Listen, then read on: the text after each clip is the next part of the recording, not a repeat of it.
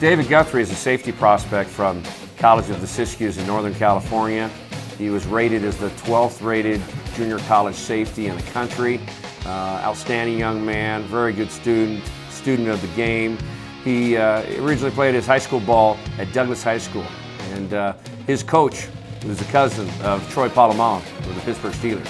And he brought that all-state star status from Douglas High School to Northern Cal, where he had that 2-year great career for College of the Siskiyous. We're excited about what he brings to our defensive backfield.